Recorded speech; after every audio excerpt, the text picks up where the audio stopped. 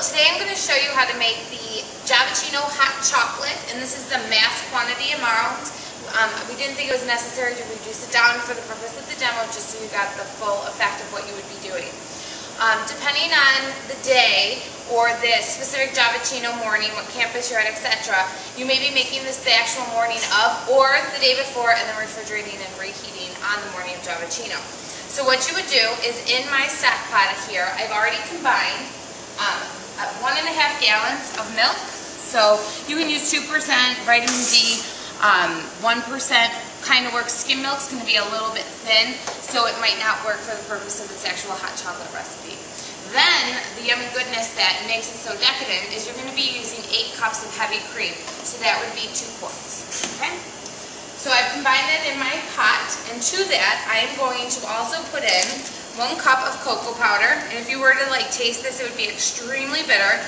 This is just to add the chocolatey flavor. Put that right in.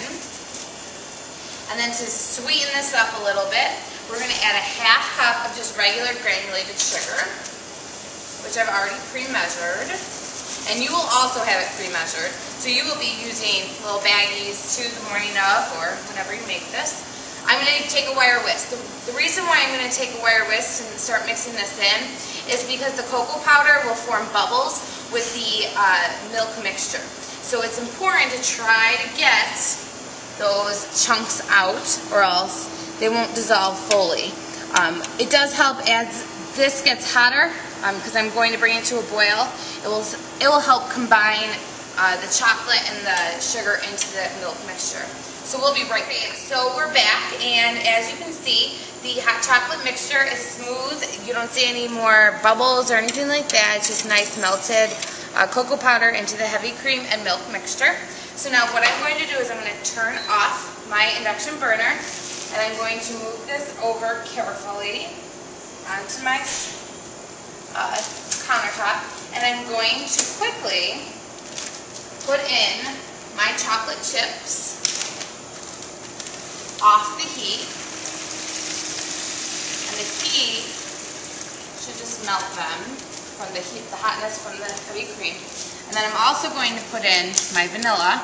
The reason I do my vanilla at the end is because the alcohols would cook off, and they will get hot and go away within this, but all that flavor would disappear. So now I'm just going to stir this up,